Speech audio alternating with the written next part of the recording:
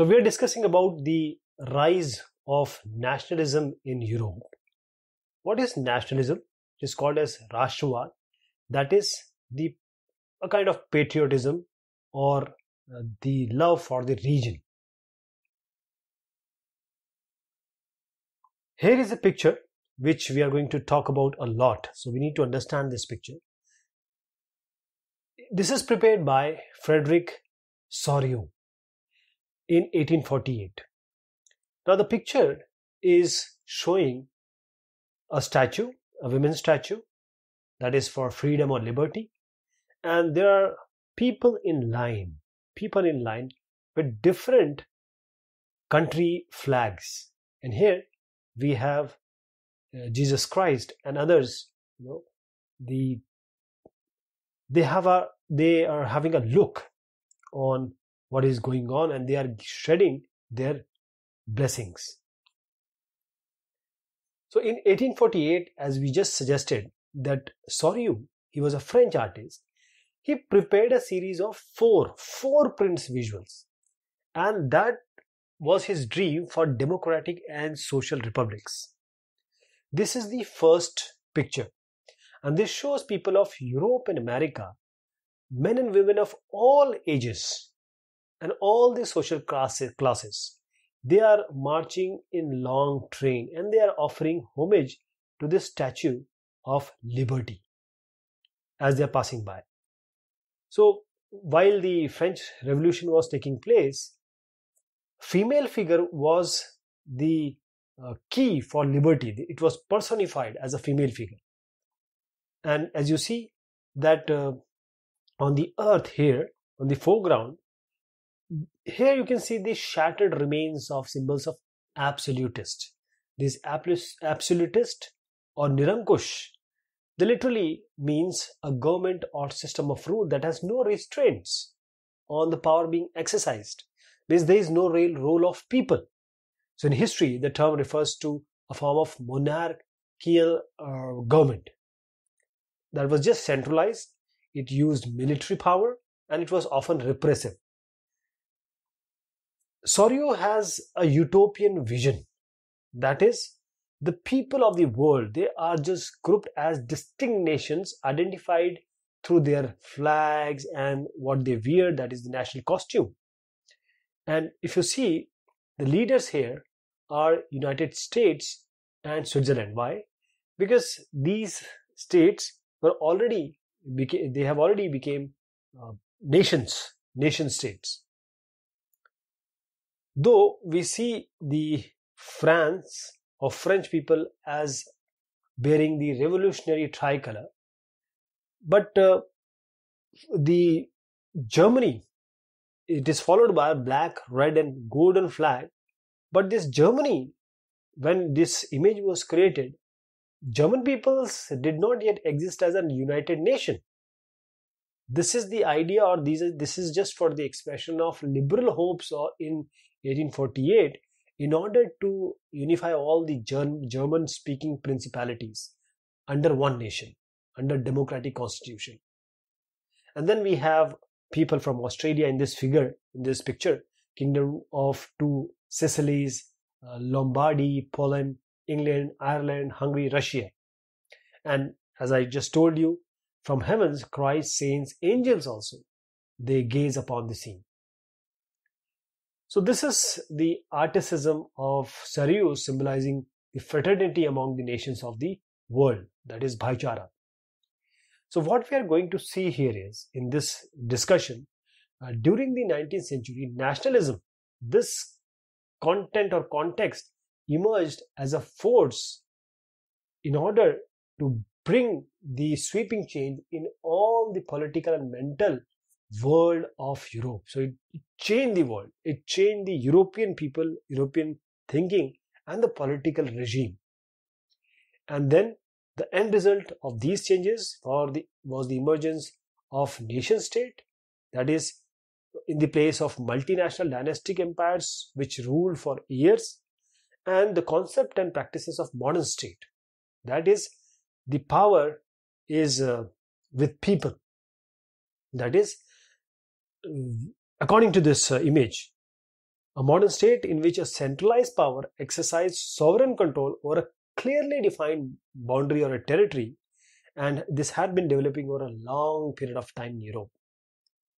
And the nation state was one in which the citizens are important, not only its ruler, but all will have the shared history of descent.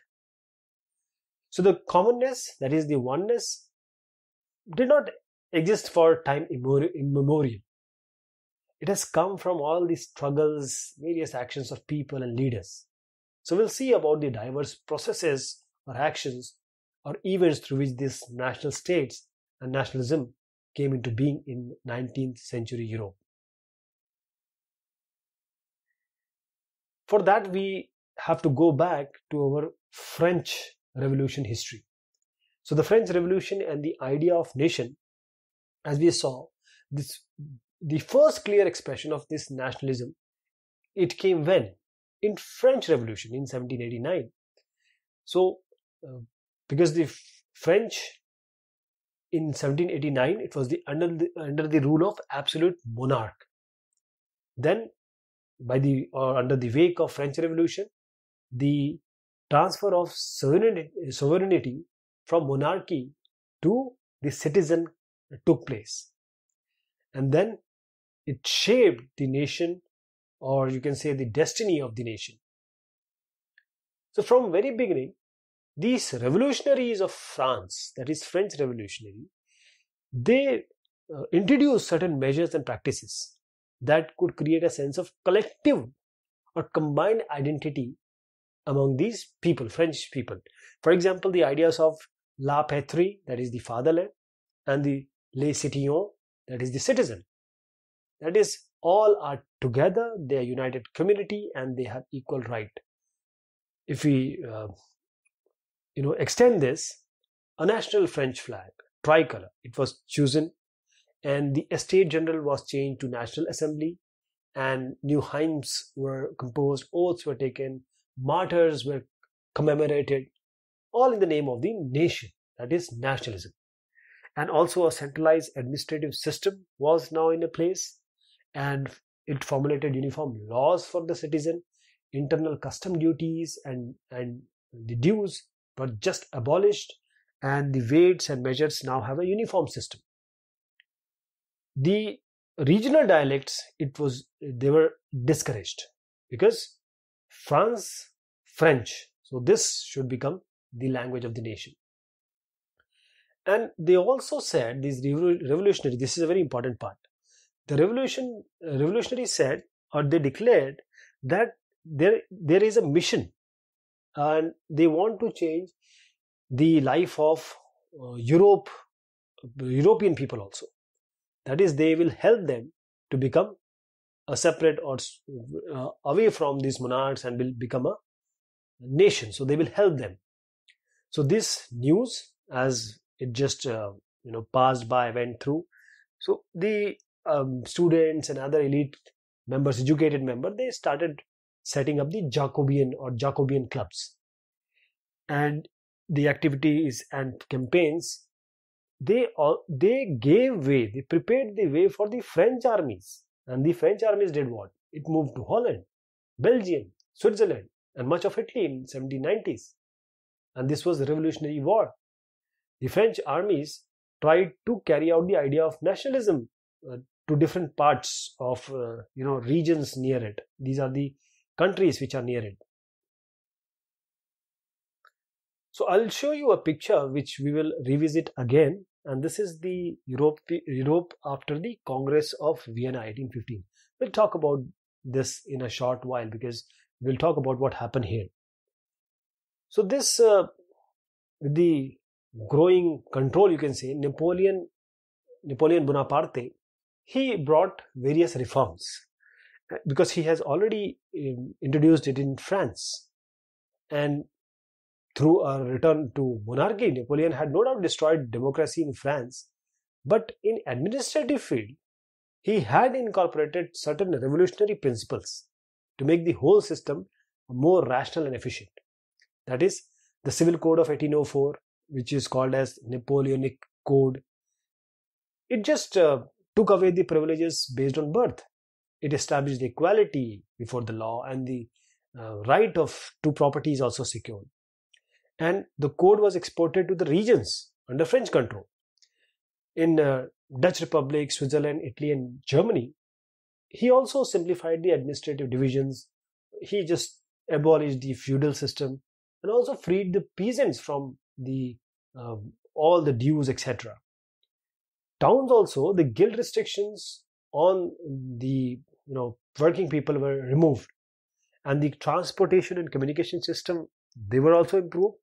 So peasants, artisans, workers, and new businessmen, they found it very appealing, and it was good for them.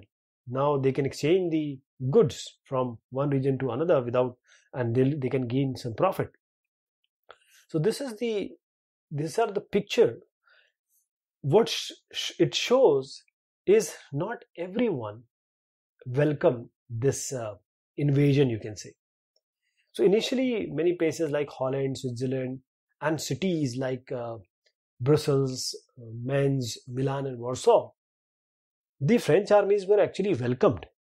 They were welcome.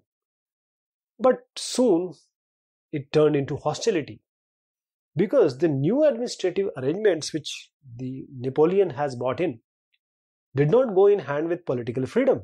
There was increase or increment in the taxation, censorship, forced conscription in the French armies, required to conquer the rest of Europe. So there were more disadvantages than the advantages as people see it. So this picture shows it all. This is a painting of Tree of Liberty in Zweibrücken. You can just, it's a difficult word, so I'm just Zweibrücken. This is a place in Germany. And here, if you see, the painter wanted to tell that the French came and they're doing what?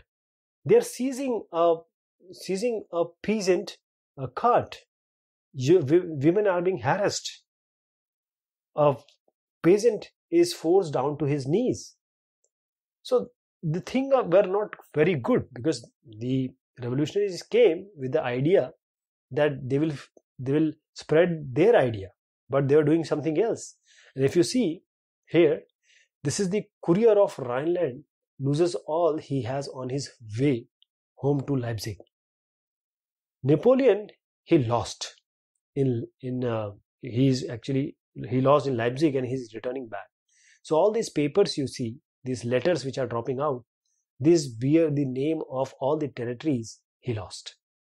We go back and see the map of Europe mid-18th century. The nation states which we know, they were not.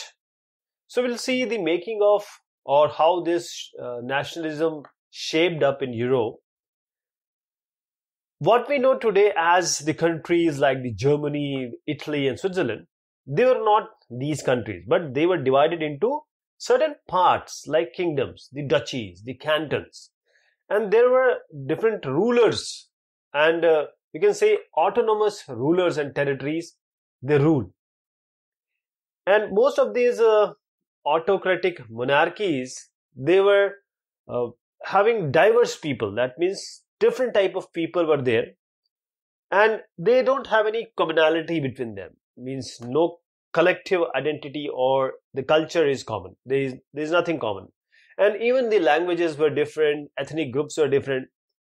The Habsburg, if you take the empire Habsburg, this ruled over Austria-Hungary. We'll just take an example. It was just a patchwork, you can say, of different regions and people. Different peoples and regions were Alpine regions, the Tyrol, Austria, and the Sudetenland, as well as the Bohemia, where we have the aristocracy. It was predominantly German-speaking. The Italian-speaking provinces were also there, like Lombardy and Venetia. And in the Hungary side, half of the population spoke Magyar. Others, they have different dialects. In Galicia, the aristocracy, they generally speak Polish. Besides these three dominant groups, as we just saw, there are also different say mass of people, peasant people, like Bohemians and Slovaks in north, Slovenes in Carniola, Croats in south, Romans in the east, or to the east in Transylvania. So they don't have any, you can say, the unity or commonness. Only we cannot have a political unity at that time. The only thing was that they have a single emperor, and these diverse group, they just believe in this emperor and they trust him. That is the only thing which can be there.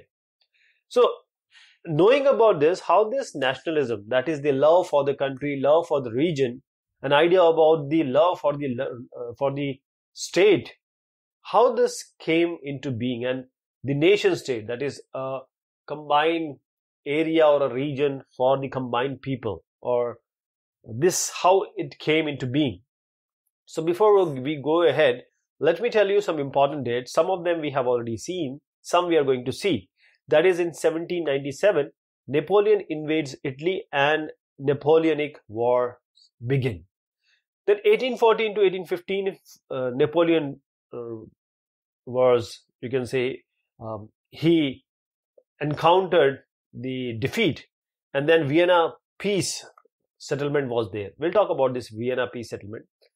Then 1821, there was a Greek struggle for independence. It started. In 1848, a revolution in Europe. Artisans, industrial workers, peasants, they revolt against the hardships, economic hardships. The middle classes demand constitutions, and the representative governments, they want that. Italian, Germans, the Magyars, Poles, Czechs, which we talked about, they demanded nation states. In 1859 to 1870, between this time, unification of Italy took place, and from 1866 to 1871, unification of Germany took place. By the 1905, Slav nationalism gathers force in the Habsburg and Ottoman empires. We just talked about Habsburg, the Habsburg Empire. So the aristocracy and new middle class. What is this new middle class? The aristocracy, or you can say the big people, they were socially and politically both dominant class at that time. And the members of this aristocracy class, they were having certain things in common. That is, they would have great estates, countrysides, and they have town houses. Generally, they speak French, and they have marriage, you can say, relationship between them. But numerically, these people were less. Major population was farmers and peasants. And if you see, bulk of the land was found by tenants and small owners. If you go to the eastern part and Central Europe, this pattern of landholding, it was characterized or categorized by vast estates. And who are cultivating them? Serfs. That is, the people who are bounded laborers, you can say, who have to work for their living, and they are under the control of the person who owns that land. Then if we go to the western parts of Central Europe, industrial production, there was a growth of Indian industrial production, and this means that the commercial class is now into being, because the market was there, the production was there. But against the England industrialization that happened in the second half of 18th century, in France and parts of Germany, this industrial revolution started, or industrialization started, during the 19th century only. And because of this, certain special groups were being formed, or the working class population, the middle class made up the industrialists, the businessmen and professionals. So these, as I said, these groups were smaller in number till 19th century. Educated, liberal middle classes. In these kind of people, these kind of group of people, the idea of national unity came into being. This became popular, and then they wanted, or the idea of just stopping or abolition of aristocratic privileges, which was there for a long time, gained popularity. This was the idea of national unity and stopping of all these privileges to people who are enjoying them for long. How did liberal nationalism stand for? I'll just give you an example. Liberal means, I'll just give you an example because this word is going to come again and again. That is, say someone wants, your neighbor wants to do something on your fence. You say, okay, you do it. I'm liberal enough to allow you to do that. And if you have a bike or if you're a cycle and you are grown up, now you want to give the bicycle and somebody comes and you just give him, he asks you that how much money I have to pay. You say, no, I don't want the money, you just take it. So like you are liberal. This is the sense of liberal. So the ideas of national unity, it is very much closely related with the idea of liberalism. That is, this liberalism is the basic root for this national unity. How this liberalism word has come from? This has come from Latin word liber. Liber means free. What this new middle class, as we just said this, because of the industrialization, this new middle class came up. And the idea of liberalism for them was freedom for everyone and equality of everyone before the law. Right? That is, if all are in consent, then only the government should be formed. That is, politically they have this idea. Since the French Revolution, this liberalism was what? This is just to end the autocracy, all the privileges which were there, it needs to be stopped, and a constitution, and this is to be represented by the people through parliament. And also various other things were there. But the equality before the law did not necessarily stand for universal suffrage, that is the right to vote.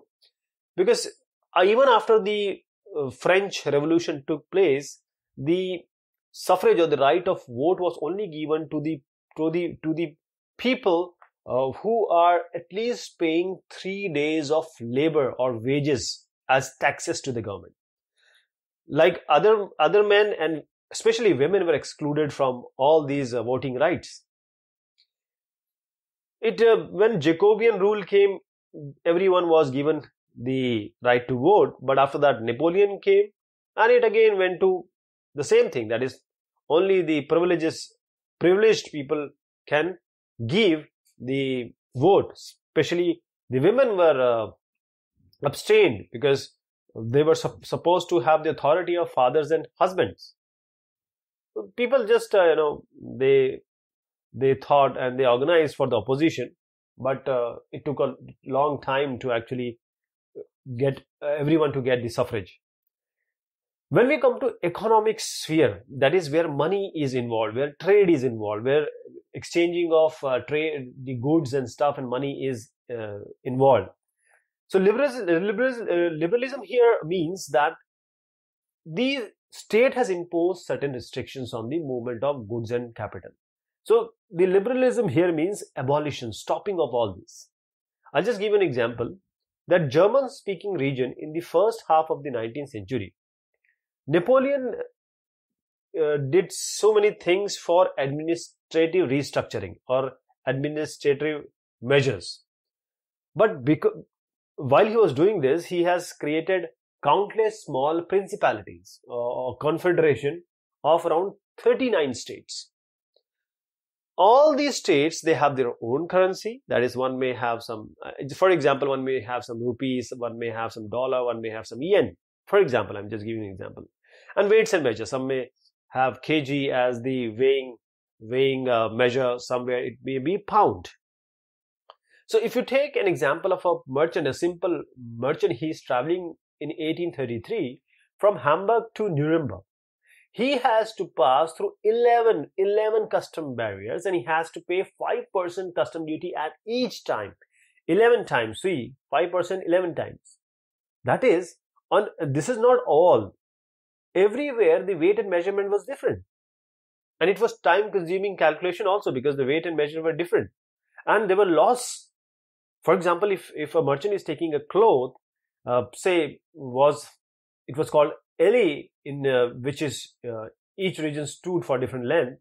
Now this L or LE of textile material, if you take that time in Frankfurt, you will get 54.7 centimeter of cloth. If you go to Mainz, 55.1 centimeter. Nuremberg, 65.6 centimeter. Freiburg, 53.5 centimeter. So there was a vast difference of the calculation only. And if you take, if a merchant is having a lot of L, then you can see that how much he is going to lose. And these were the conditions which the liberals, they understand that these are the obstacles. They wanted a unified combined economic area, regime or territory, and all these goods, people and capital movement should be smooth, unhindered. So in 1834, a custom union, or you can call it as a Zollverein, it was formed by, and the initiative was taken by Prussia, and it was joined by most of the German states. And they abolished the traffic barriers, also reduced the number of currencies. It was 30 at that time, but it was just reduced to 2. Also, the network of railways was good, and this stimulated or this enhanced the mobility. And that is how there was an interest or idea of national unification. So these are the sentiments, how the economic nationalism came from the sentiments of national unity. There is a word, conservatism. This is a political philosophy that stresses the importance of tradition.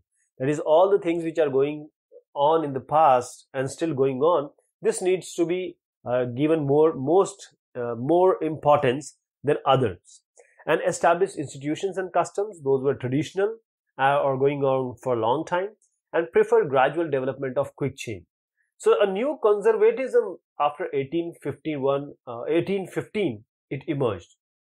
So when Napoleon was defeated in 1815, now these European governments, they have a spirit of conservatism, Rudivadita. These conservatives, they have the idea that the traditional institution of the state and society which are going on, like monarchy, church, social hierarchies between different categories of people, the property and the family, these all needs to be preserved. And most conservatives, most conservatives, they don't want to go to those pre-revolutionary days, because they have realized that the modernization could in fact strengthen the traditional institution like the monarchy that they want to have again. So it could make a state more powerful, that is effective and strong.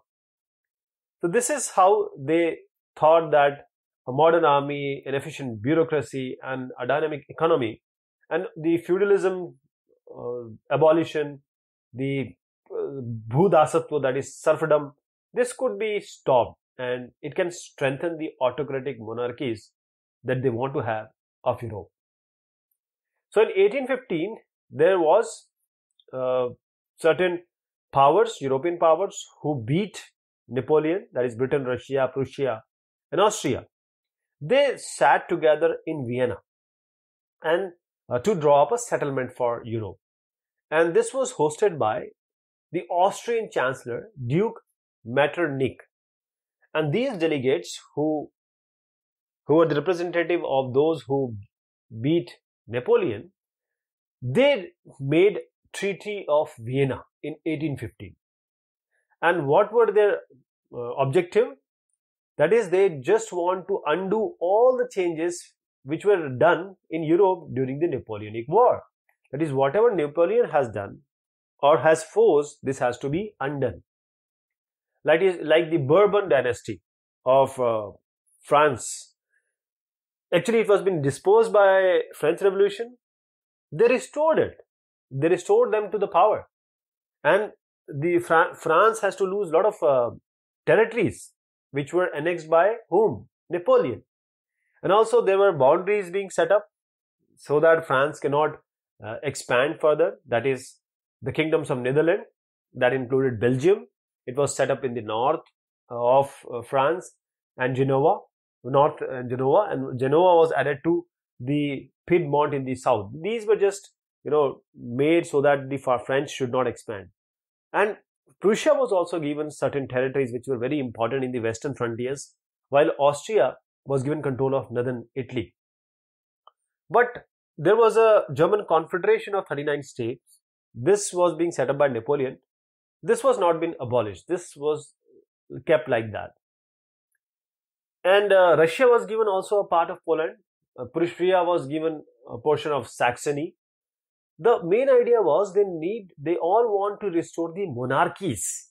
That is the emperor or king rule that has been overthrown by Napoleon.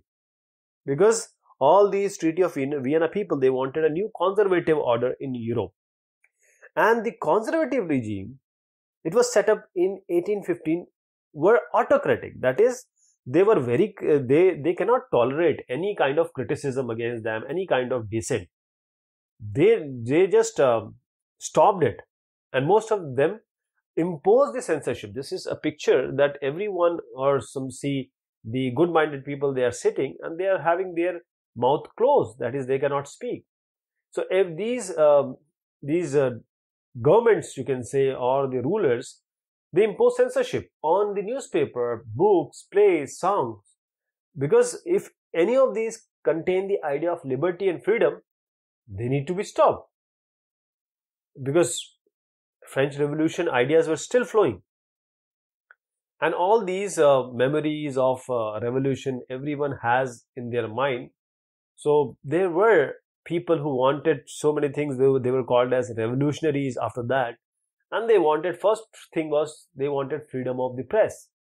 So who were the revolutionaries? How this thing took place? We'll talk about a man called Giuseppe Mazzini. So in these years which followed 1815, because the government, they don't take the criticism or dissent, there were certain secret societies being made up, and they have all the revolutionary ideas, and they wanted to spread these ideas. And what were their commitment? Their commitment to oppose the monarchical form, and that has been established by whom? The Treaty of Vienna Congress. Because all of them, the revolutionaries, they have an idea that they need to fight for the liberty and freedom. So they created, also these revolutionaries, that in order to create the nation states, because they have this idea very clear in their mind of nation states, this is the part of their struggle for freedom. And as I said, one of them was Italian revolutionary Giuseppe Mazzini. He born in Genoa in 1807. He became member of secret society of Carbonari, and since he was just 24, because he was sent to an exile. Why? Because he was in 1813. He was supposed to attempt a revolution in Liguria, so he was sent just to exile. Then he founded two major underground. These has to be underground because the monarchs or the people who are ruling, they don't want people to speak, so they have to have underground societies. First, Young Italy in Marseille, and then Young Europe in Bern, whose members were like-minded.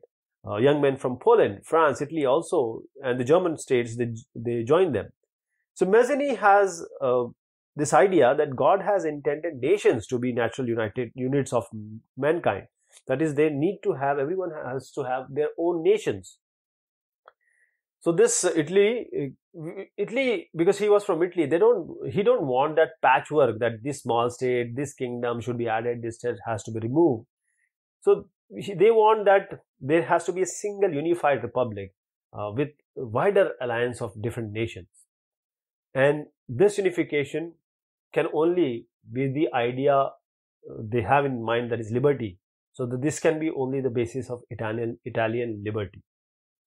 And after that, various societies in Germany, France, Switzerland, Poland were also set up. And because of the relentless opposition by Mazzini, Metternich, if you remember him, he was the chancellor of Hungary. He said that this is Mazzini, this guy is the most dangerous enemy of our social order. Now the age of revolutions from 1830 to 1848, we are talking about around 18 years.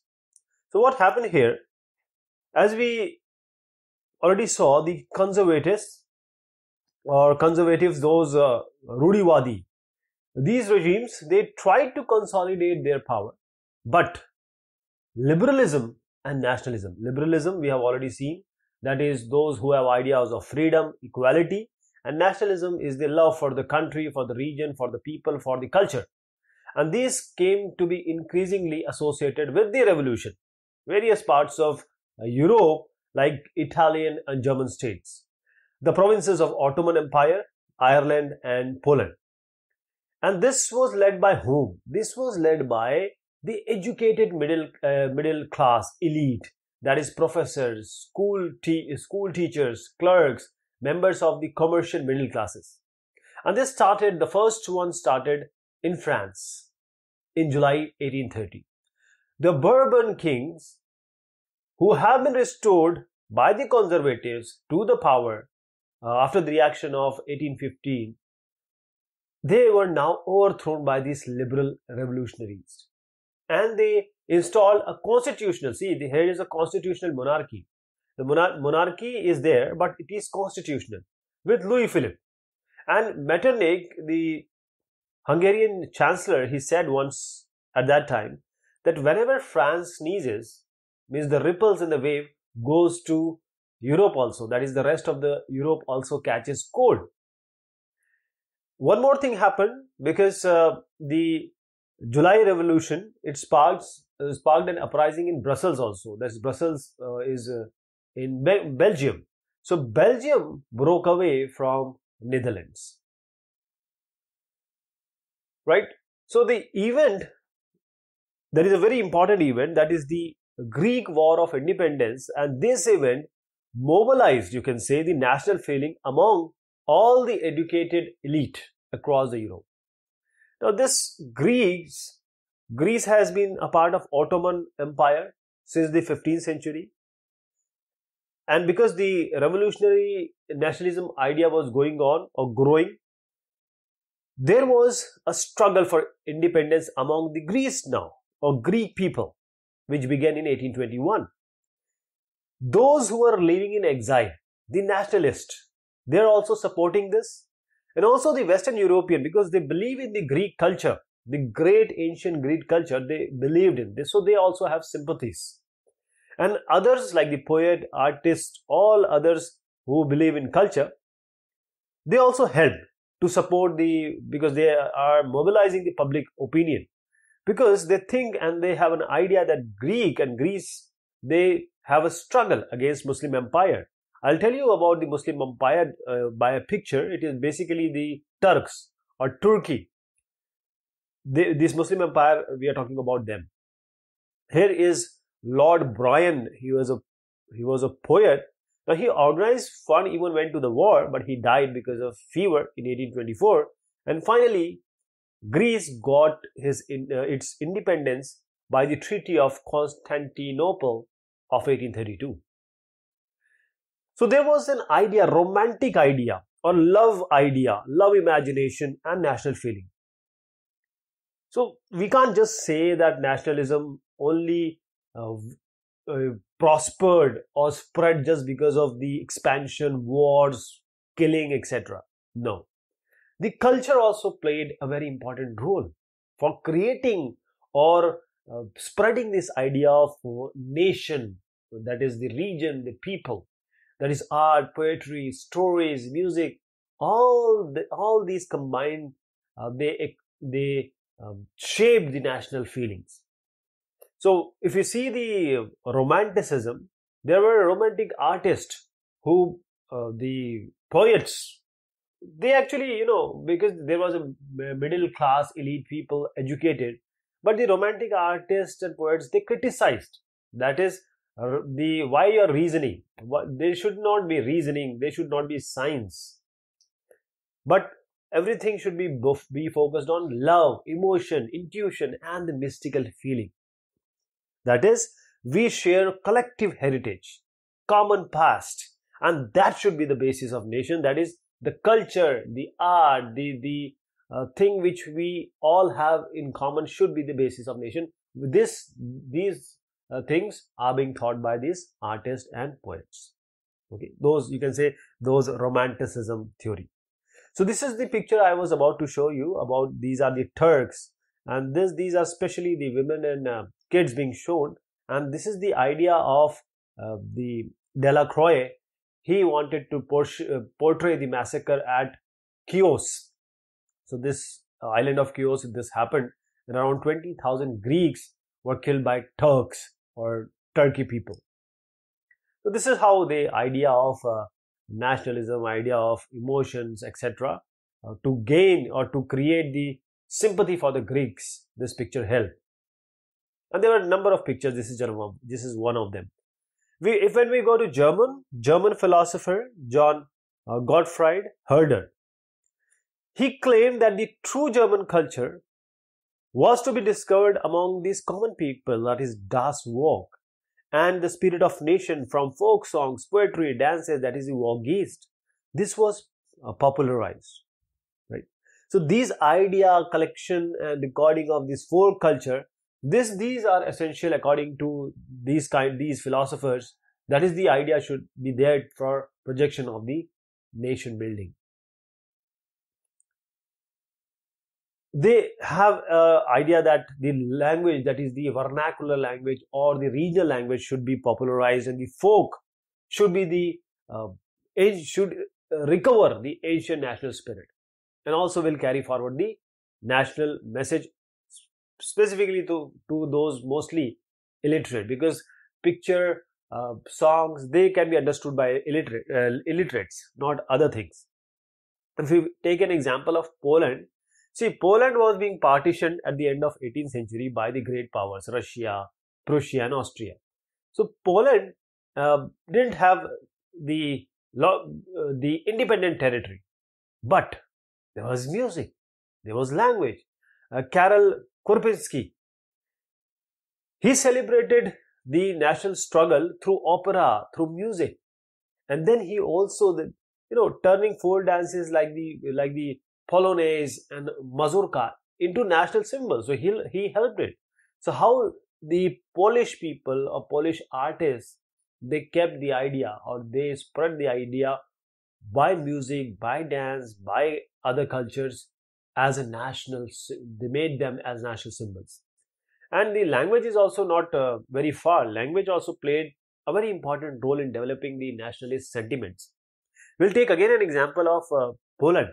So when Russia has occupation, Polish language was forced out of school. That is, the Russian language needs to be, Polish people were forced to learn this language, right? And there was rebellion, but it was being crushed by Russian.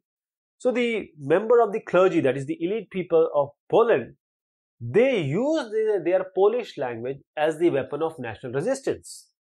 That is, in the church gathering or religious instruction, Polish language was used, and they were sent to jail also, and some were sent to Siberia. But the use of this language was the Poland or Polish people's symbol for the Russians, that this is our means for the struggle that was against the Russian dominance. Then it was all hunger, hardship and popular revolt. We will see that is in 1830s. It was these are the years of great economic hardship. That is, the population was too much increasing and the jobs were not there. There were overcrowded slums because people don't have place to stay, because they have come to the urban areas. And also the imports from England which are coming. England was already industrially well equipped, that is industrial revolution. Because of this, England was producing good stuff and you can say cheap stuff. So it started coming to Europe, and in Europe these stuff or these textiles, they were made in homes and they have a very small workshop. So they cannot compete with the English stuff or England textile. So everyone, essentially you can say they got jobless. And the rise of food price also, the bad harvest, all added to the hunger and hardship. So in the year 1848 was one of this year, because the food shortage, unemployment, the population of Paris came on the road, and the barricades were erected, and Louis Philippe was forced to flee. Then National Assembly, it came into action. This is the peasants uprising picture of 1848. So the National Assembly proclaimed republic and also gave the voting right above 21 years of age, and also guaranteed that employment will be there through right to work, and also various national workshops were being set up. But earlier in 1845, weavers in Silesia, they also revolted against the contractors, because the contractor would give them raw material, but when the finished material they take, they give very small payments. So it was all, started on 4th June, 2 p.m. Large crowd of viewers, they just went, and they were very, you can say, in peace at that time. They just wanted to talk, but they went and they were badly treated. They just went inside, broke everything which came into in their way, like the window panes, furniture, porcelain, and they just took the cloth out of the storehouse and just shredded them. And the contractor has to run away, but nobody would give him shelter in the nearby village also. So by the help of army, he returned after 24 hours. And then after, what happens to these viewers, to poor people? Yes, of course, this happened. 11 viewers were shot after this. Shot dead. And if you see that this uprising or poor, unemployed, starving peasants, they were fighting, they were revolting. But on the other side, there were one more revolution going on. This was by educated middle class. Events of February 1848 in France had brought about the abdication of the monarch and a republic based on universal male suffrage. This has been proclaimed by the other side of the revolt which was taking place.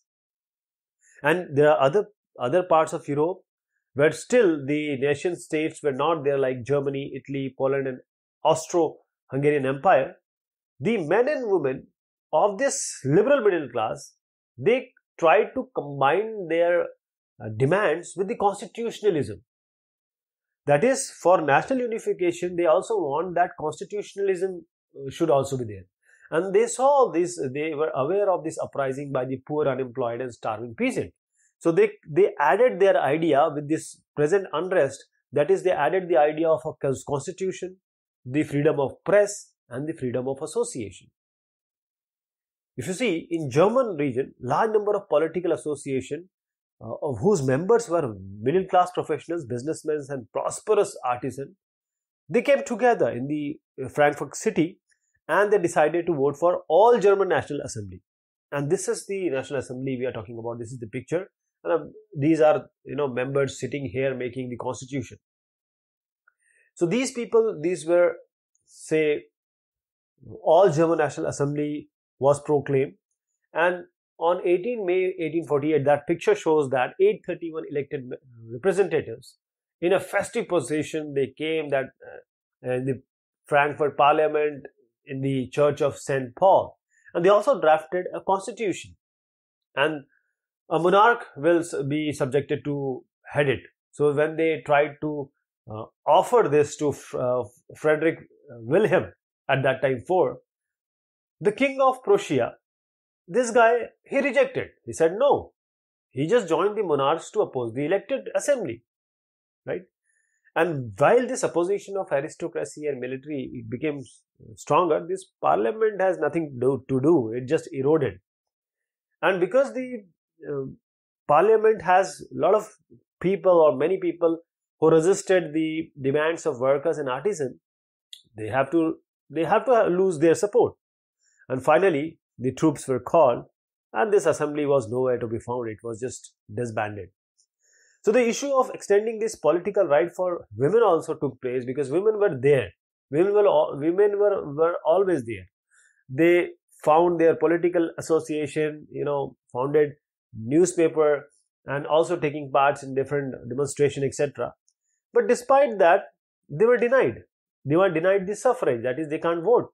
Even if you see in this picture, these are the women just standing as observers. They have nothing to do in decision making. They were just as observers sitting in the visitors gallery. So now the conservative, that is the Rudiwadis, the forces were able to suppress liberal movement. That is, the conservatives, they suppressed the liberal movement.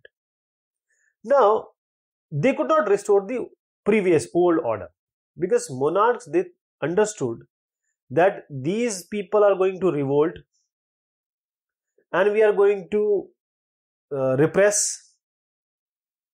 Then they are going to revolt again. So there will be a cycle. So if this cycle goes on and on, this revolution, repression, this cycle will go on and on. For that, what we need to do? They have to give concessions to the liberal nationalist revolutionaries, and it happened. The autocratic monarchies of Central and Eastern Europe, they introduced the change. The serfdom, that is the dasatva, people who are working as bonded laborers, and those who were not being paid, just they are working. This was being abolished both in Russia, also in Habsburg dominions, and also the Habsburg ruler, they granted more autonomy, swayattata, to the Hungarians in 1867. The making of Germany and Italy. So we will talk how this Germany, Italy, and also England, United Kingdom, how these three came into existence. First, we'll start with the first one, that is, as a background, we are talking about Germany. Can the army be the architect of a nation? So if you see that the nationalism after 1848 in Europe moved away from its association with democracy and revolution. That is, the nationalism which has in its mind democracy and revolution, it somewhat moved away. It only became the idea to promote the power and also to achieve the domination, political domination over the Europe. And if you see the Germany in Italy, how they became the unified nation state, we have already seen that in the middle class Germans, there were national feelings widespread. They tried to unite different regions in the form of general German confederation and into a nation state governed by the elected parliament. And also the liberal initiative to nation building, it was just repressed. It was being crushed by the monarch and the military. And also it was supported by large landowners of Prussia. So now this cannot be done. So who did this? Prussia. Prussia took the leadership of the movement of unification, of national unification. So the chief minister of Prussia, Otto von Bismarck, he took the initiative, and he was the architect of this process, and he used the Prussian army and bureaucracy. For 7 years, 3 wars with Austria, Denmark, and France, he won. That is, Prussia won. And this completed the process of unification of the country. So in January 1871, the Prussian king, the picture also shows that the Prussian king William I was proclaimed the German emperor. Here is the picture of the ceremony held at Versailles. So this is how the representative of the army, important Prussian minister, including the chief minister, which was Otto von Bismarck, they gathered in the Hall of Mirrors in the Palace of Versailles, and the German Empire is headed by Kaiser William I of Prussia. Now, this nation building of Germany, this shows Prussian dominance. Prussia, the new states, you can say new state, there was long or strong emphasis on the modernization of the currency, the banking, legal, and judicial system. And this model, Prussian model, it became, for this practice and measures the Prussian took, this became model for the rest of Germany. Then we just talked about the unification of Germany. Now, how did Italy unify? But before we go ahead, let us see the map of the different regions of which were under Prussia and others. That is, this is the area which shows Prussia before 1866. These are in yellow ones, these are conquered by Prussia in Austro-Prussian War in 1866. And this greenish, this is the Austrian territories excluded from German Confederation, 1867. And this light green, these are the light green, they joined with Prussia to form German Confederation. Then we have this pink one, these are South German states joining with Prussia to form German Empire in 1871. And these are the region, these are won by Prussia in Franco-Prussian War. Now what happened to Italy? How does this unification take place or took place? Now let me show you a picture. See, this Italy was divided into various parts. If you see, this is Savoy, Sardinia, and we have Lombardy, Venetia, Parma, Modena, Tuscany, Papal State, and these are both the kingdoms of Sicily. This is 1858 Italian states before unification, and this is the Italian state after the unification. So how did this happen? Let us see about that. As we just saw how this German unification took place, Italy, on the other hand, it was also scattered. There were various dynastic states. As well, there are multinational Habsburg Empire also. And if you see, at that time during the middle of 19th century, Italy was actually divided into 7 states. And these 7 states, only one was Italian princely state, which was Sardinia, Piedmont. North was under Austrian Habsburgs, and the center was ruled by Pope, and southern were under domination of Bourbon kings of Spain. Not even Italian language was common, and there were regional and local variations in Italy. During the 1830s, if you recall, there was a revolutionist, Giuseppe Mazzini. He put together a program for uniting or unitary Italian Republic. As we learned already that he formed Young Italy Association for completing his goals. But these all were failures. The failure of revolutionary uprising both in 1831 and 1848. Now who is going to do that? This unification, who is going to do that? It was because only one princely state was there. So Sardinian Piedmont, under the rule of King Victor Emmanuel II, now he has to do the unification. So this is because everyone thought that the possibility of development and dominance in terms of economy and politically dominance, it can only be achieved through this, by unification. Now, Chief Minister Cavour, you have to, this word is going to come again, this name is going to come again. So he was the Chief Minister who led this movement. But to your surprise, Cavour was neither a revolutionary, he was neither a Democrat also. But and also he just speak little Italian. He's speaking French mostly. But he did something. He did a very tactful diplomatic alliance with France, and Sardinian Piedmont succeeded by this, defeating the Austrian forces in 1859.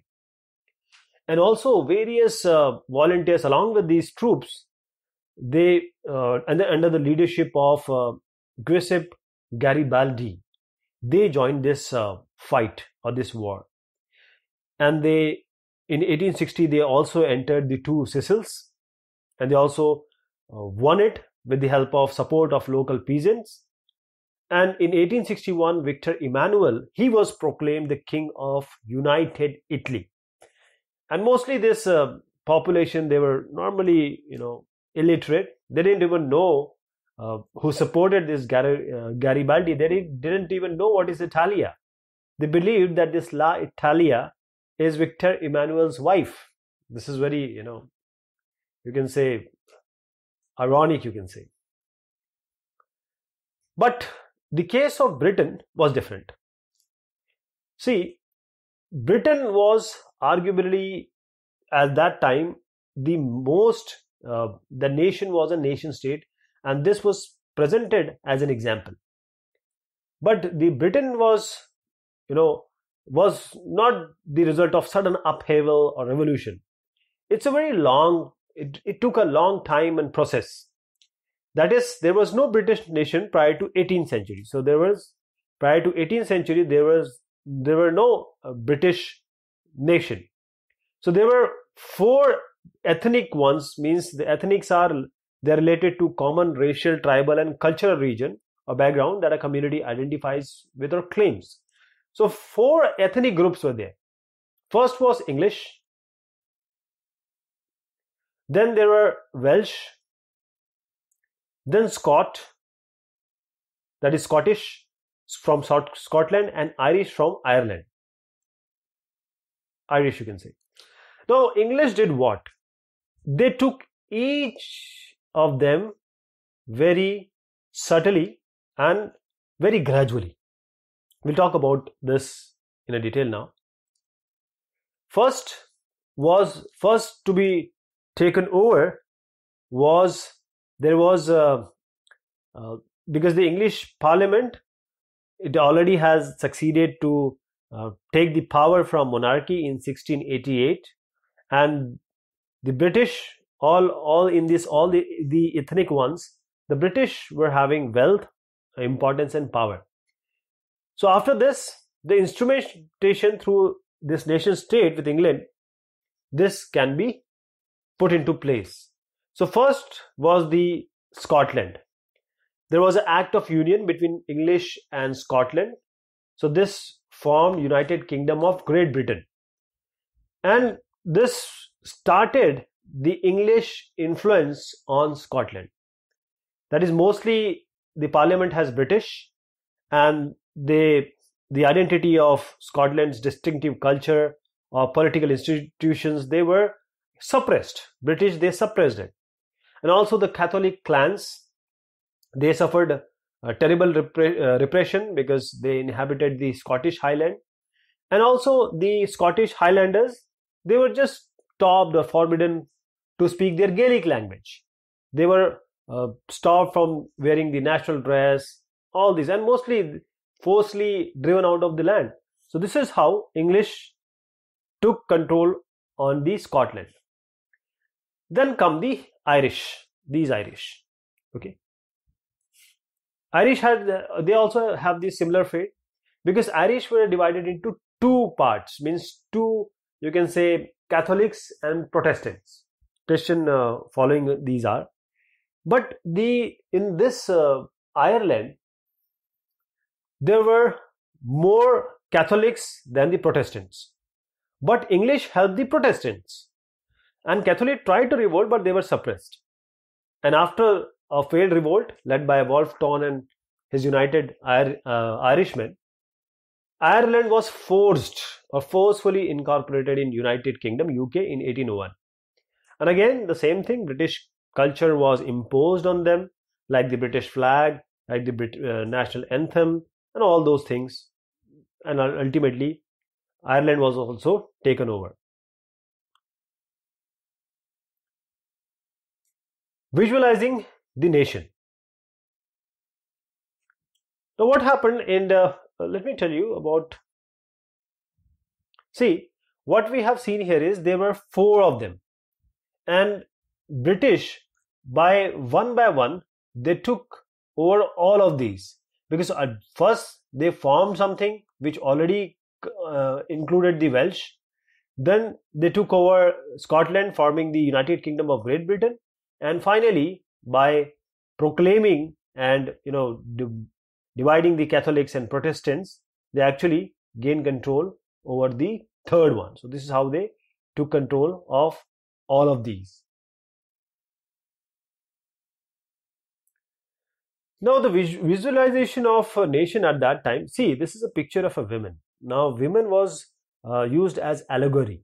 Allegory, when an abstract idea, that is for instance greed, envy, freedom or liberty, if it is expressed through a living being, a person or a thing, this is called allegory. So at that time, mostly at that time, though, the personification was, means even if you have to put some idea, there has to be a personification. So the nations were portrayed as female figures. This is called allegory. And if you recall French Revolution, then there was a woman and whose face was used, the attributes of liberty, red cap, broken chain, and the justice women was blindfolded, and she has weighing scales. Similarly, this kind of idea, in Europe, because it was a common region, you can say. In France, this woman was Marianne, a popular Christian name, and again it is showing the liberty, the republic, that is the red cap, tricolor and cockade, and the symbol of unity. These Marian images were also marked on coins and stamps. When it comes to Germany, this is the picture of the Germany, that is Germania. This is a picture of Germania. And this again, this has a lot of things like the oak leaves she's wearing a crown of oak leaves, and this oak leaves for Germans was for heroism. If you see, this is the postage stamps of 1850 with the figure of Marianne representing the Republic of France. So women were used as the allegory. What were the meaning of symbols we just saw? Broken chains means being freed. Breastplate with eagle, that means the symbol of German Empire strength. The crown of oak leaves suggests heroism. Sword is we are ready to fight. Olive branch around the sword, that is we are willing to make peace. Black, red and gold tricolor, this is the flag of liberal nationalists in 1848, banned by the dukes of German states. And rays of rising sun like this, if you see, all these are here, this beginning of a new era. So whatever we discussed here, this is all shown here. And this is just a picture of fallen Germania, and means by the picture of allegory, they are, or the people were able to represent their ideas or their intent. This is also a picture of Germania guarding the Rhine. So in 1860, the artist Lorenz Classen was commissioned to paint this image. And the German swords, here it is written in this, the German swords protects the German Rhine. So nationalism and imperialism. Nationalism means love for the country, making a single nation. Imperialism is making a colony, or increasing your region through power or anything. So by the last quarter of 19th century, this nationalism was no longer retained.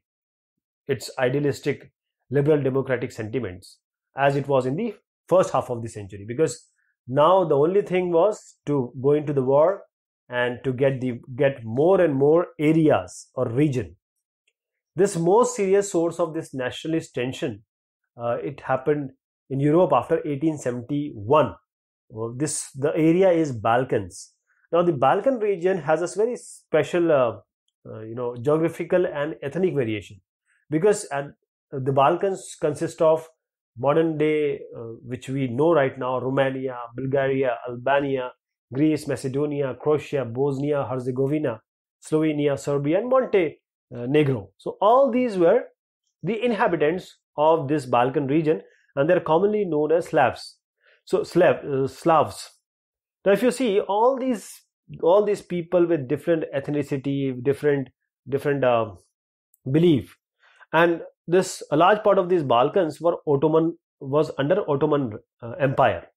But what happened? There was a disintegration, or this Ottoman Empire was broken down. In the 19th century, this Ottoman Empire, it really wanted to modernize, do some internal reforms, but it fell down, Ottoman Empire.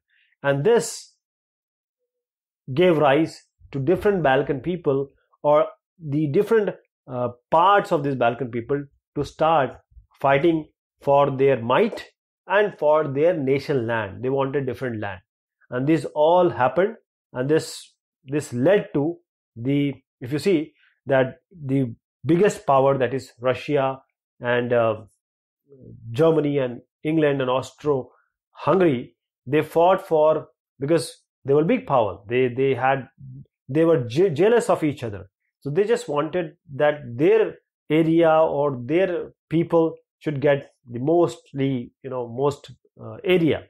So this is the fight, actually this is the root of what gave rise to the First World War. So nationalism aligned with the imperialism led Europe to disaster in 1914. We know that this is the start of First World War, and still, the idea of this nationalism, it went into so many people thought about it, and there were nation states being formed, and the idea that society should be organized into nation state, this came to be accepted as natural and universal. And idea of other things like imperialism, how it fed, we'll talk about that later. And this is how the rise of nationalism took place in the European region. And this is the map just to show the British Empire. This is the world map, how and where and what these Britishes, how they ruled, where they went, and which area they conquered.